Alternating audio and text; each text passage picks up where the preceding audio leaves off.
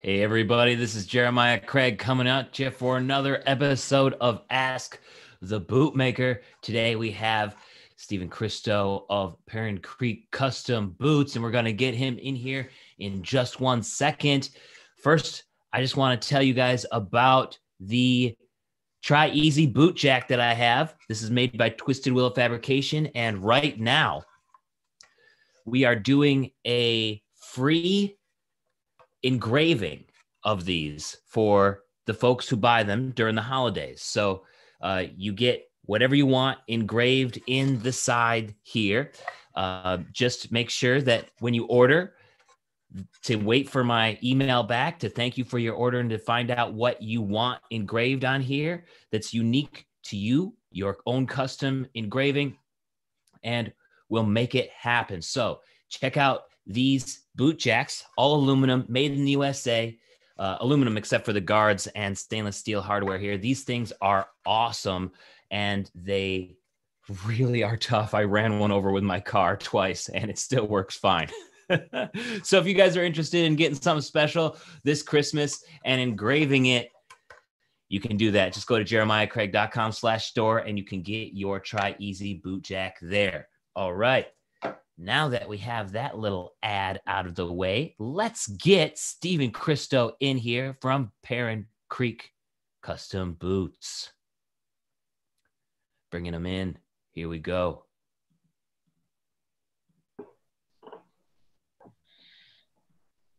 Hey, Steve, how's it going? Good. How are you, Jeremiah? Great. Everything set up okay? Yes, it Good. looks great. Wow, your shop looks amazing. Well, thanks. Yeah, it's a big old timber frame building I designed on CAD just to be a boot shop. Wow. It's so tell me a little bit about, since we just jumped right into the timber frame shop, what is it? You made it yourself with your son, is that correct? Yeah, he helped me, especially towards the end. Yeah, by pretty much, um, I designed it in CAD. I laid out my equipment and just kind of designed it around it. And lots of natural light. I put big windows in where the stitching machines are, and we milled 330 logs to do this. You did it yourself. I have a friend with a portable sawmill, and he came and ran the mill, and my son and and we hired a couple teenagers from the neighborhood to move the boards as they came off the mill. And I'll tell you, it's a huge job just keeping the sawdust clear of the mill. You know, when you get into full swing, I mean, you're hauling wheelbarrows of sawdust continuously. So it's a lot of work, but it was fun, man. Just the smell of the wood being cut was fantastic. I enjoyed it so much. No And doubt. And you got to make your own shop yeah, with its own personality. It must be so awesome coming into your shop every day, knowing that you built it and also having such a beautiful natural lighting. I can see it's a beautiful day just because the sun is shining on you right now. yeah, there's lots of open space here. I mean, the floor space is pretty crowded with equipment, but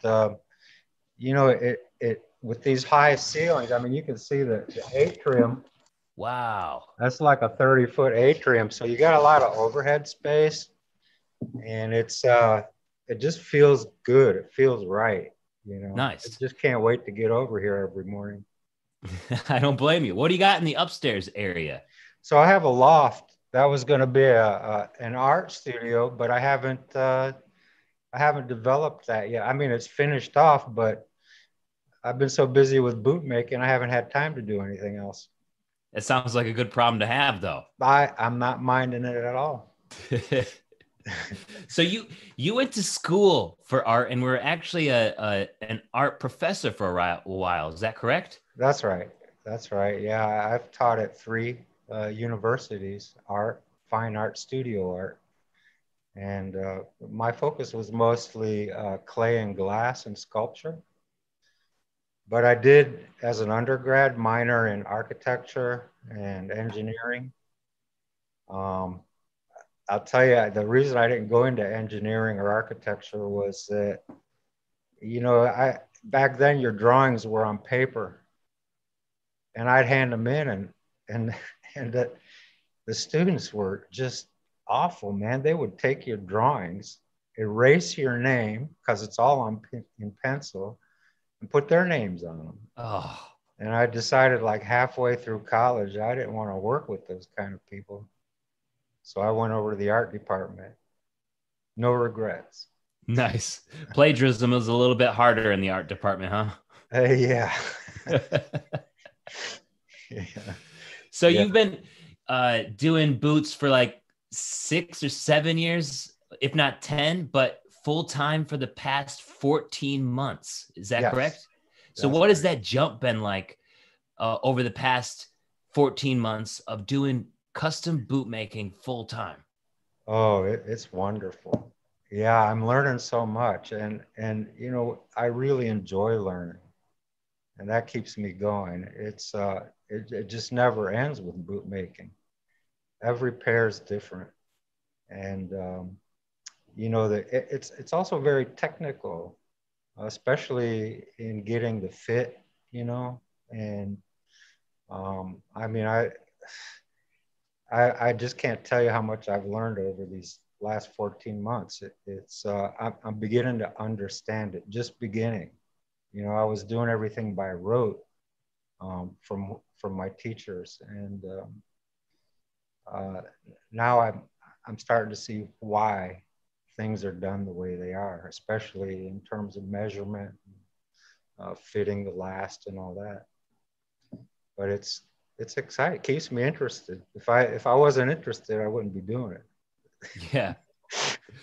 It's being interested and it makes you want to explore a lot more. What made you Absolutely. want to explore it to begin with? I mean, there must have been something that sort of piqued your interest at first to make you go, "Hey, I'm going to give custom bootmaking a shot."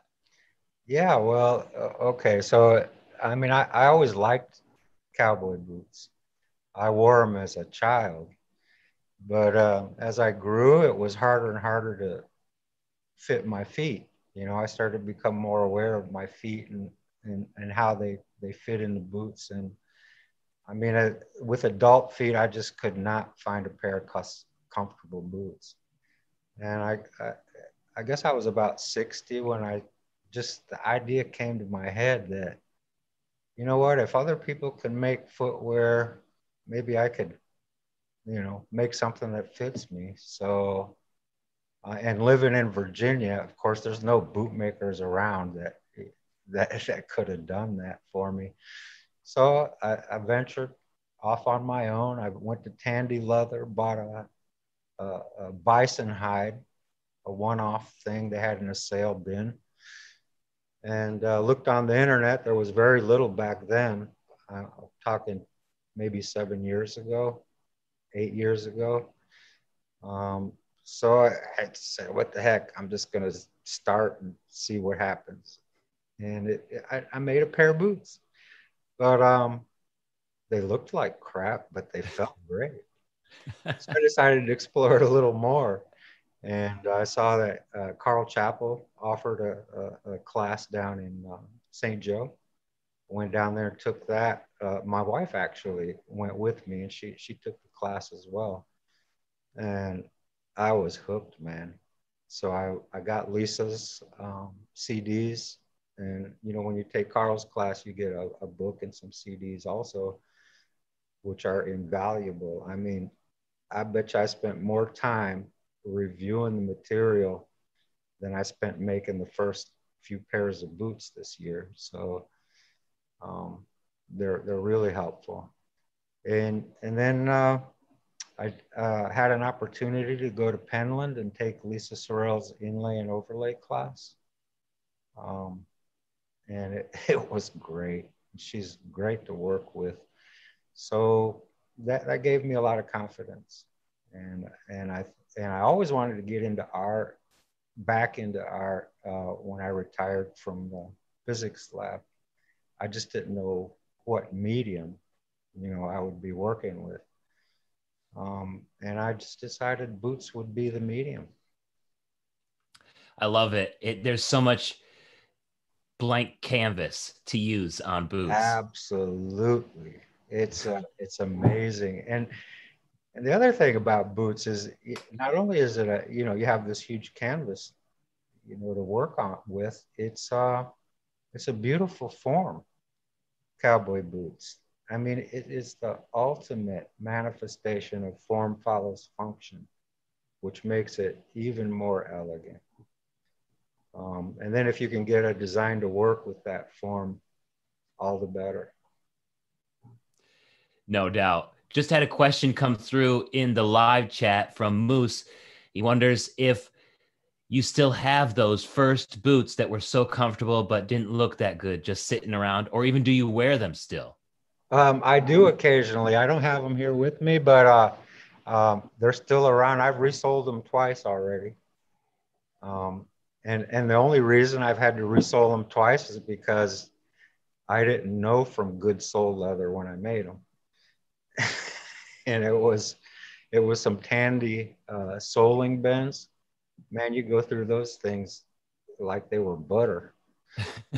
I'm What using determines better good stuff leather now from soles? Lisa now. Pardon me? What determines good leather soles? Well, it's the way it's tanned.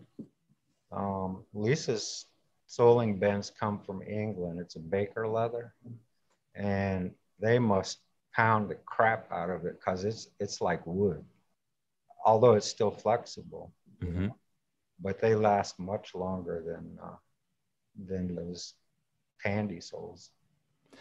Were those soles bonded leather? Is that why they were so No, weak? no, it was just it's a lot less dense than Okay.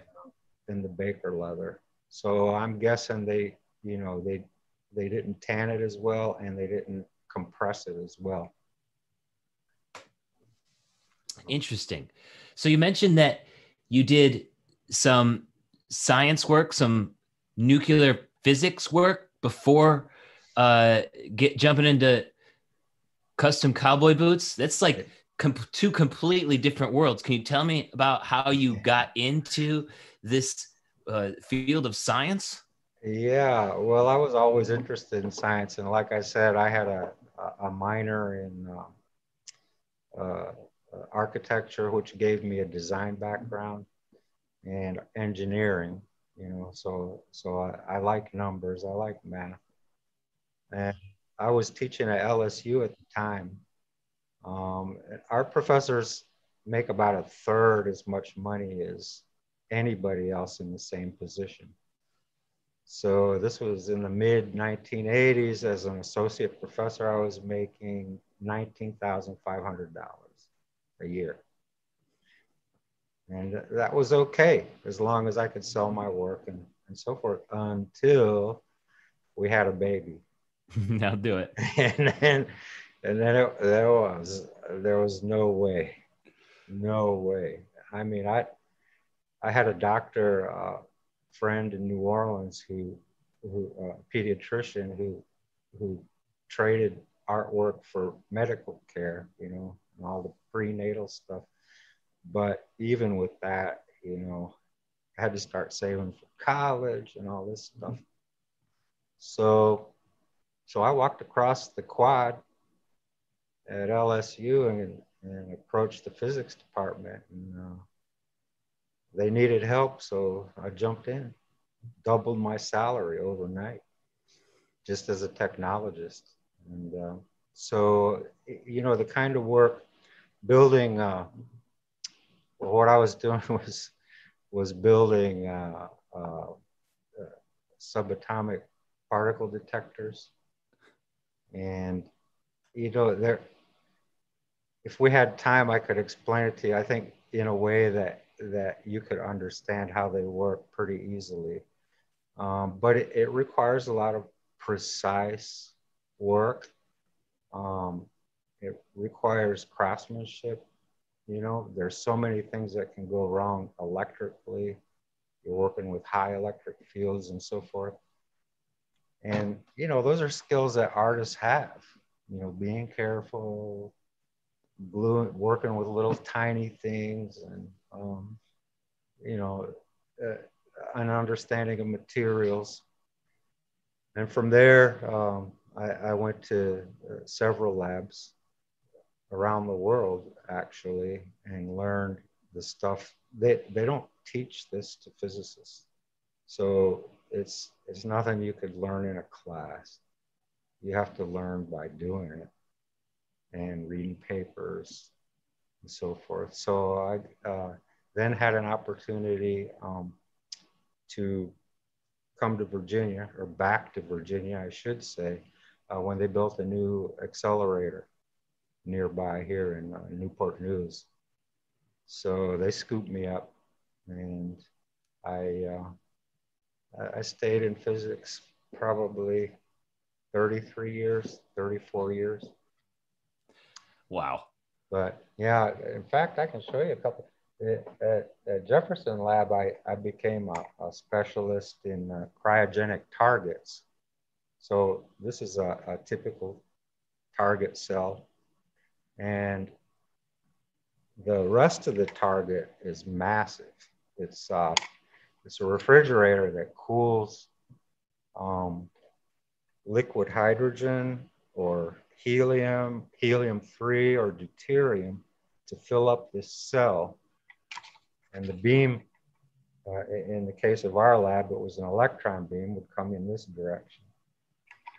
And then the electrons would hit the target material and just bust up the nuclei, and they'd go scattering through the detectors that we built, which were massive. I mean, hundreds of thousands of wires, smaller than a human hair. All of them had to be strung by hand. And it was pretty fun, actually. It sounds Big awesome. projects, yeah. Yeah. So you're literally coming from nuclear physics, which is a relatively new technology, to cowboy boots, which is relatively old and proven. So it's like you're balancing art and science in a way that many people don't think about, which has got to be really hard for you to balance in your brain. And the fact that you're able to do it on a regular basis is really impressive. But what did you bring from your time in nuclear physics, building all of these cryogenic particle beam things, and then coming into cowboy boots? Where's the connection there? Where's the Venn diagram, the middle? It's well, since I was in the technical end of it, not the theoretical end. So Okay. I work with my hands. Mm-hmm. And craftsmanship was really important. I brought that from doing art. The importance of uh, just being careful and understanding your materials, what you had to work with, fabrication techniques. I mean, I brought stuff from art to physics more than I brought from physics back to bootmaking. Interesting. Yeah, it's and in my mind, there's not a whole lot of difference between art and science. I don't know how to explain it, but it just seemed natural to me. It seems like the art has less rules sometimes, and science is all rules. But then when we go to your next career, which is custom cowboy boots, there's like a balance of art and science there, creativity and following the rules that sort of makes sense for the rest of your career to sort of end up at custom cowboy boots. Well, in both cases, you have a goal, mm-hmm. right? And the way you approach it is basically the same. It's and I'll tell you, there are also rules in art. And no doubt. One rule, one rule that that you should take to heart, every artist, is that something that's big and ugly is a lot uglier than something that's small and ugly. Okay, don't forget that. How do you apply that to So, cowboy boots? yeah, exactly. Love it. Oh, speaking of all this difficult science uh, careers and projects and things, we just had a question from Wesley Metal who came through the live chat. He asks, is there a pair of boots that was exceptionally difficult for you to make that you remember? Mm. Um, Other yeah, than your actually, first? actually, yeah. This, I don't know if you saw the one with the fish, Yes, I the, got questions about the that. trout mouth. Yeah, Mm-hmm. yeah. That was it. I had to fool around a lot with that design before I executed it. Yeah, and I even, oh man, I had the fish inlays all dyed, ready to sew into the boots, and I spilled a bottle of dye. There you go. Yeah, that's it. Yeah, I spilled a bottle of dye on the table and ruined them. So Oh no. yeah, and coincidentally, Carl did the same thing in his video.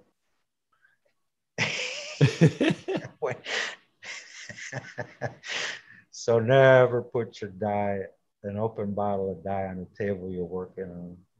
Yeah.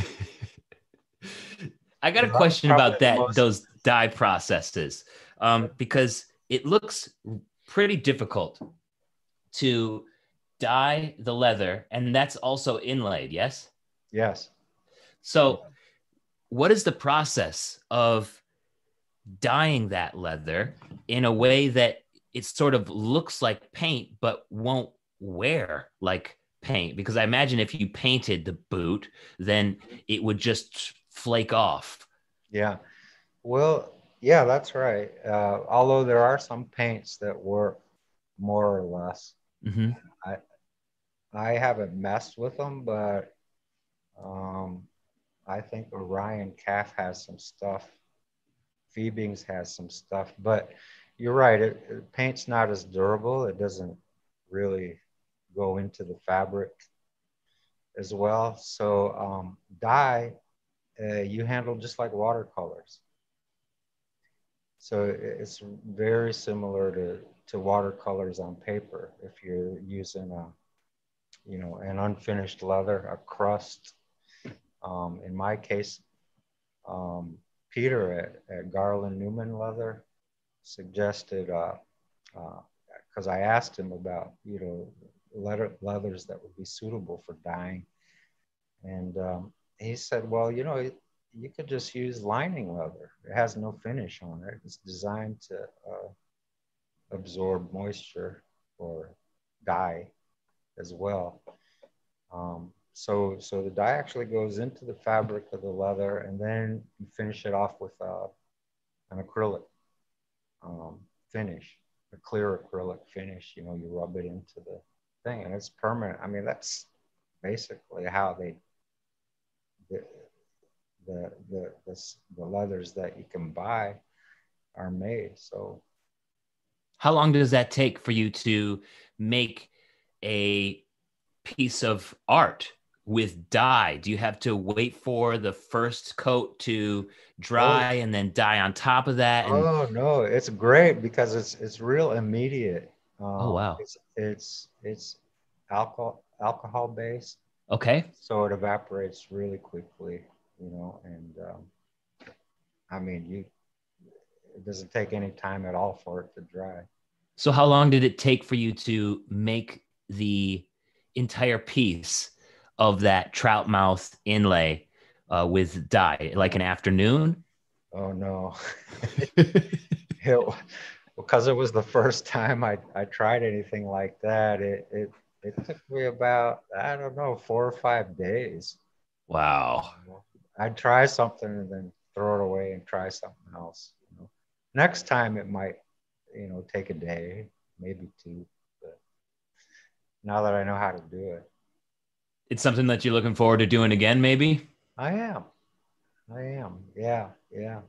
And it's it's different. If I had done the same design, all inlay or all stitching, it would have a whole different character. And that's something I have to keep in mind too. What do you want the character of the boot to be? And that depends a lot. That determines the technique you want to use. So It seems like you're playing around with a bunch of different techniques, not only with the dye, which looks great. Those boots turned out spectacular, in my opinion, but also thanks. with the patchwork. I saw that you did a really bright, punchy looking patchwork Yeah. type boot recently. And I'm wondering what is the strength for those folks out there interested in possibly getting some patchwork boots?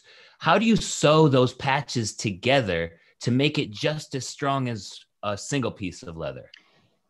Thanks for asking. Yeah, that this is what you're talking about. Yes, patchwork, Okay, exactly. so you see those stitches? Yeah, It's a zigzag. Okay, and these are glued with a contact cement to a thin pigskin backing. interesting. Can you hold up the back a little higher? Yeah, Wow. see that? Yeah. So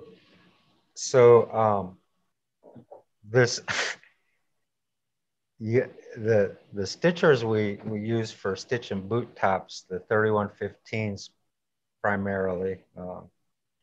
I don't do zigzag, okay?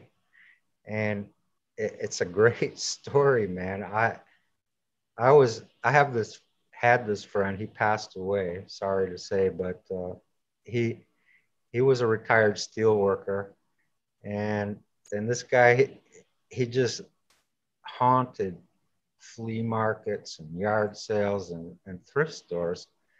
And one day he comes in with his truck with this sewing machine in the back. He says, "Look what I got for you." And it was a Singer 107W. I'm looked at it and I didn't know what a 107W was, and I brought it into the shop, looked it up to get a manual. Turns out it was a Singer machine for shoemakers, among other things, designed to sew together butt jointed. Apparently, in shoemaking, there's some joints, I think probably on the inside, that are butted together leather. And if you were to do it by hand, you'd whip stitch those together. But this machine was designed to zigzag stitch those two pieces together. And not 2 weeks later, by the way, this machine, he picked it up for $21.10 Love it. Love at, those thrift at finds. the restore. Yeah, it was amazing. And what that was doing in this county in Virginia, I have no idea. But happily, it ended up here. And 2 weeks later, this girl comes in. She's a champion cowboy mounted shooter. I mean, she shoots targets from horseback with black powder revolvers um, at full gallop. Wow. And Impressive. she's a firecracker, man. She's an 18-year-old girl, and she said she wanted some patchwork boots in these colors. Love it. So I got just the machine for that. And it's great because as it, depending on how you set the tension, as it stitches, it draws pieces together as well. So it's a great bond, and she's been wearing them. Her mom says she never takes them off, never. And she brought them in a couple days ago. She came in wearing them, and the I was afraid the stitches might wear on her saddles. I did um, put in some leather to protect the stitching from the spurs. Okay, but nothing's worn on the stitches at all. They look Wow. great. Yeah. So it's very strong. Even when you crimp it, it Yeah.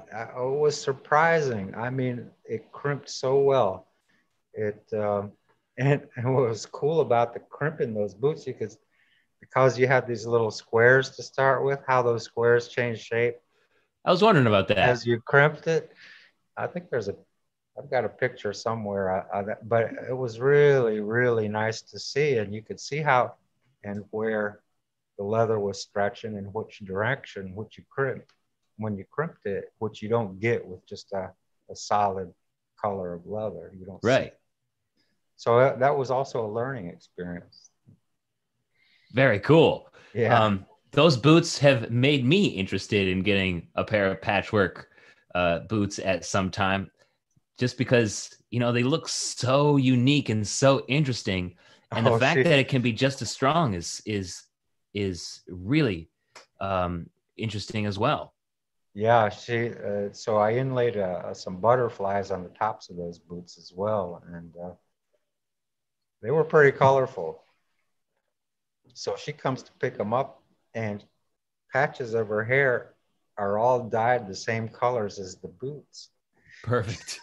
It was it was a great job. I love that. It was yeah. I'd like to do more of that kind of stuff. Are You there know, any other techniques that you've been experimenting with the dye, the patchwork? What else have you been messing around with that's new to you? um, well, uh, I've been fooling around a lot with inlay and overlay. Um, there are some techniques I would like to try, um, taken from vintage boots, from like the 30s and 40s and 50s, um, that you don't see anymore, especially the, the guys um, from El Paso, that area. Um, Which features so in general? yeah, like Rios and those guys. Mm-hmm. Which Yeah. which uh which which part? Like, what are you most interested in about those boots that you want to start messing around with? It's almost a three-dimensional overlay. That Okay. actually comes up off the surface of the boot. That's really cool. And then I'd like to work more with, you know, gold and silver Oh, nice. leathers. Yes. Yeah, and Is that and hard to get? actually no, That's nice. no, it's not. I just picked some up in Wichita Falls when I was there in October. Yeah, for the roundup, the Hmm. bootmakers roundup. So yeah, you find it. It's there. I'd like to do more with lacing, you know, around the edges and side seams and stuff. I, I, I it, that's on my list. Yeah, but Cool. I haven't had time. I need to schedule time to fool around Hmm. because Just had a nobody around here question. is going to order a pair of boots like that. Maybe in Texas, but Virginia. Well, the more people that know that you want to do stuff like that, maybe it expands the opportunity for you to get orders like I that. hope so. I really Yeah, educate these guys. I hope so too. So, with you being so busy right now, making a bunch of different custom boots, I just had a question from Neil in the live chat. Do you have time to make yourself pairs of boots, or to maybe test these things out for your own collection? That's a good question. I don't right now. Um, when I was first starting out, I did, and I'm wearing a pair now of mine, but no, not yet. If I had time, I would probably make boots for my wife rather than myself right now, just because I have boots and she never has enough.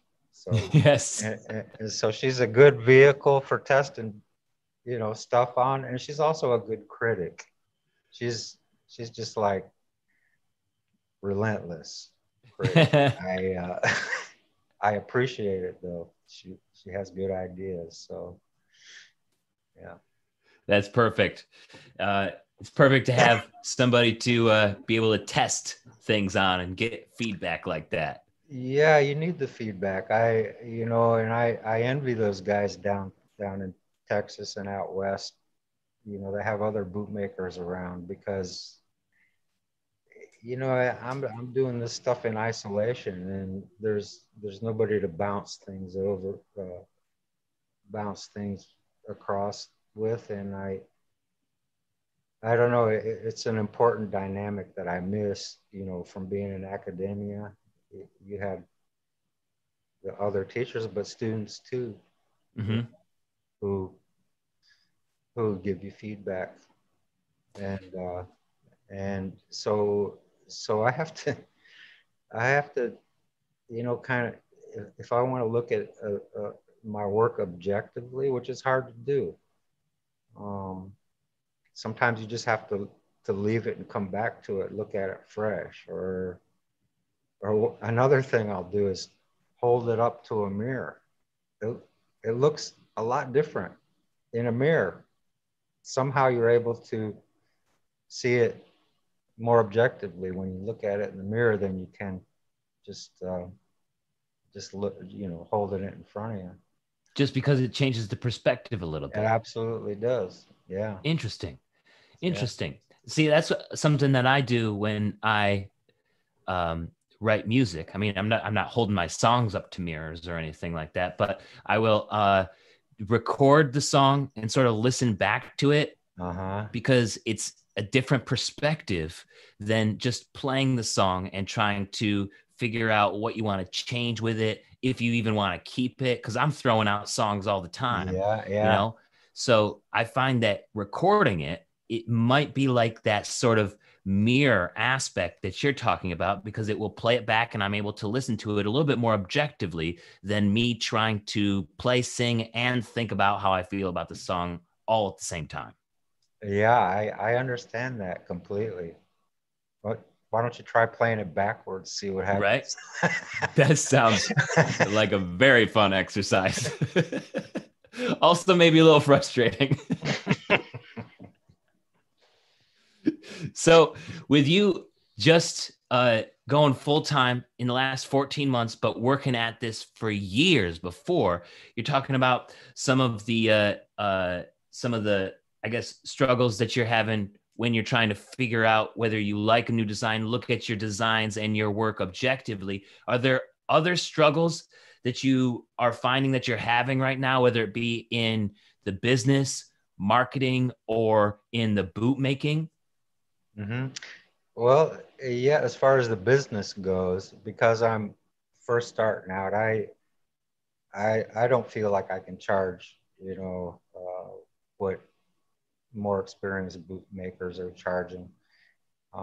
And really, so I've set my price kind of low to start with, and I plan to increase them $100 a year, Mm-hmm. figuring that in, you know 6 or 8 years I should be at a level where I'd feel comfortable charging the going rate.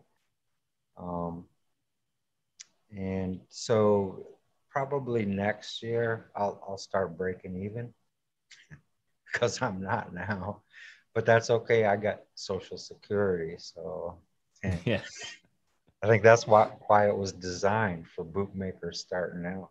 There you go. I hope some's left over for me when I'm doing this as a musician. Hey, hey, I paid that money. That's my money. There you go. So, so yeah, as far as business goes, that's the only thing. Marketing, I don't have any problem. I learned a lot from Dustin Law and Wes Sugar and Jennifer June in their seminars down at Wichita Falls on how to market. And really, it's pretty basic. Instagram, Facebook, website, period. I don't spend any money on advertising, and I've got orders 6 months out, so I feel comfortable.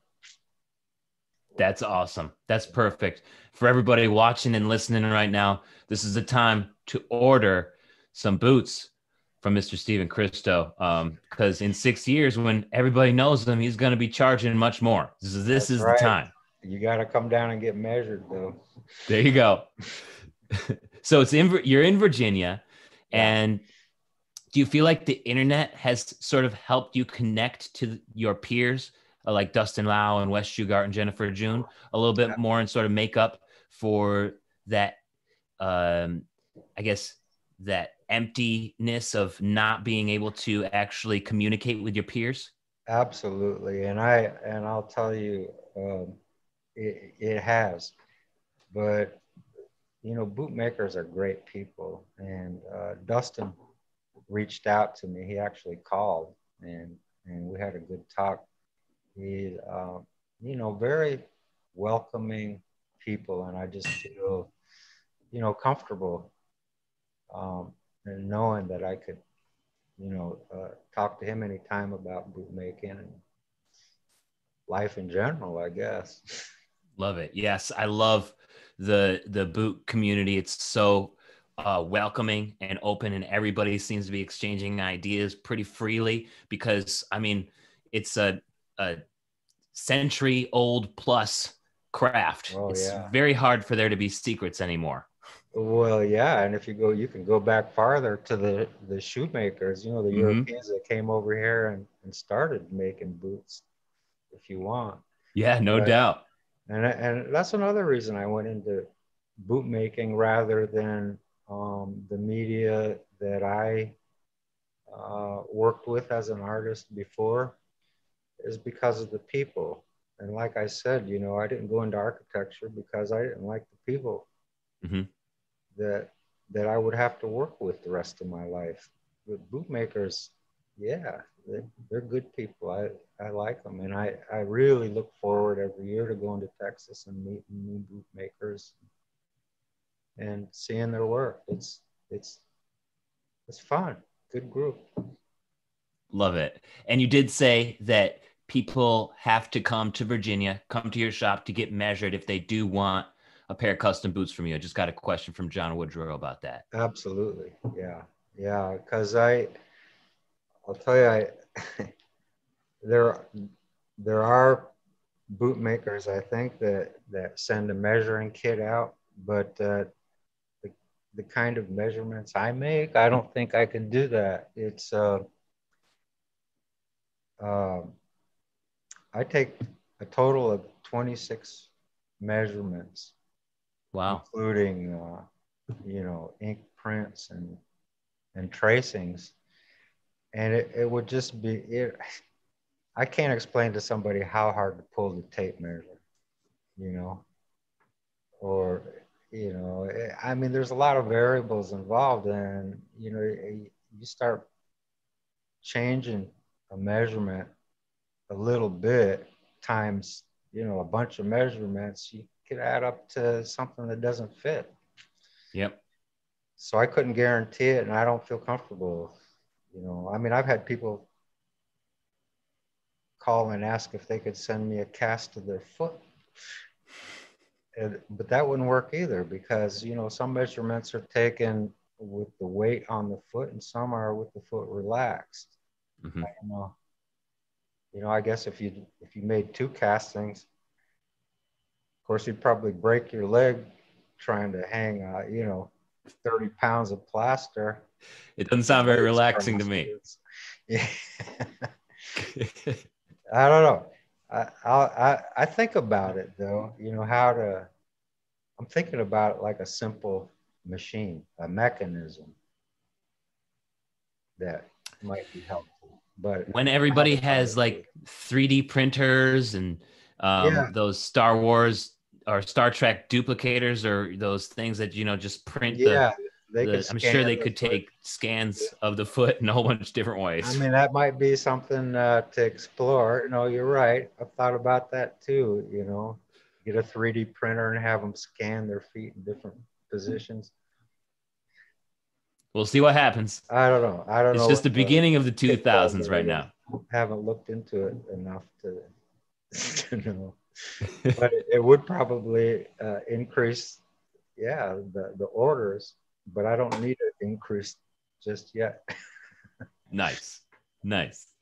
So I got a couple more questions here.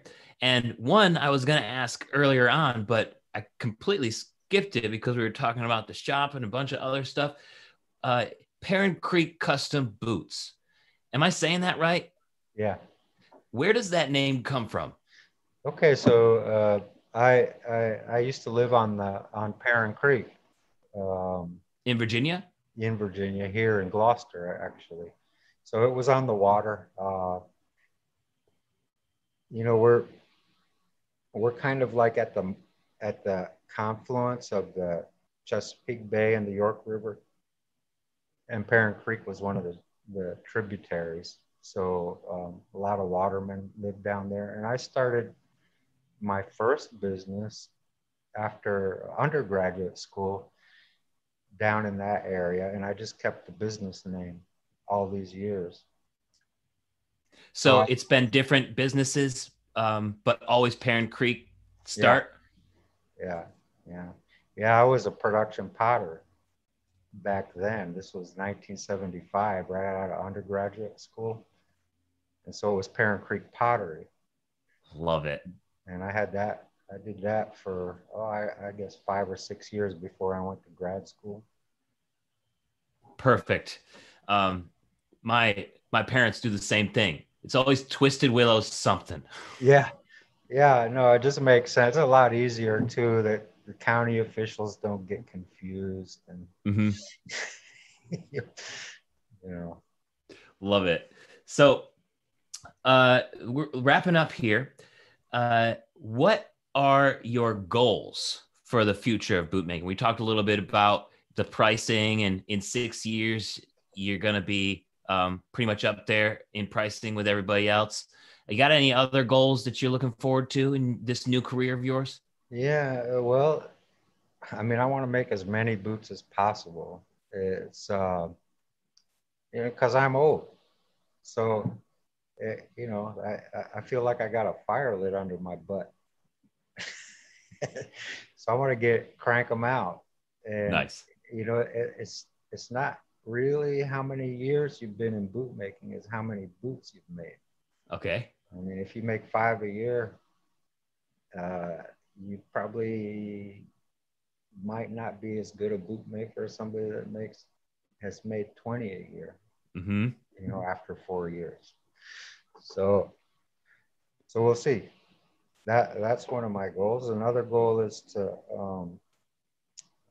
you know, meet more bootmakers, and I'm slowly working on that. It's just Wichita Falls is only 2 days. There are fantastic bootmakers there, but you know, by the time you go to the seminars and buy leather, there's not a whole lot of time um, to meet people. But I did meet Clay Spivey this last time, and Jerry Terry. Um, oh, and a couple other guys, Randy Moe, and Brian um, uh, Thomas, I think.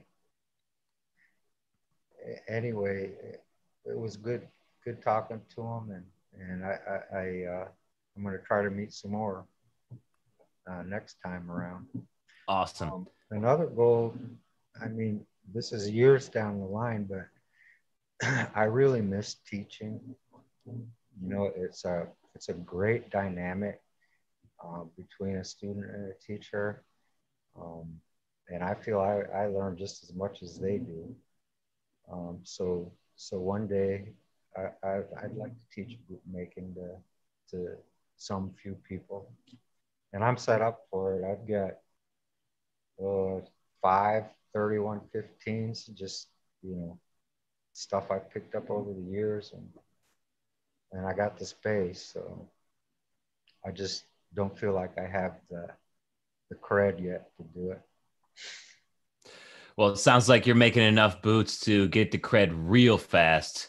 I hope so. And your boots are looking great. Everybody has got to follow Perrin Creek Custom Boots on Instagram Thank you. because those are some sweet boots. And it seems like every time you post a new pair of finished boots, it's different than the last one. I mean, it was the trout mouth boots with the dye, and then it was the going back like a few posts before that, it was the rough out harness boots with the mule ears on them. Like there's just so many different kinds of boots that you're making. It's really fun to watch your Instagram right now. Yeah, I have a diverse customer base, anywhere from executives to musicians. And musicians are fun to make boots for so far. I really enjoy it. Yeah, yeah. So Awesome. How can other people get in touch with you besides for your Instagram, your website, yeah, phone the number? Like, website. where are you active? Yeah, the website's great. Have a lot of hits on my website. So like 1,400 a month. Wow. And it's PerrinCreekCustomBoots.com. Two R's in Perrin and all one word. So Awesome. yeah. Steve, thanks so much for taking the time today for Ask the Thanks, Bootmaker. This has been Jeremiah. an awesome Yeah, conversation. I've really enjoyed, and with you being so busy, I really appreciate your time as well. yeah, Everybody's got to I enjoy it. follow Steve Perrin Creek Custom Boots on Facebook, Instagram, and definitely check out the website as well. Thanks, Jeremiah. Good Have a talking great to you. rest of your day. Thanks, Yeah. everybody.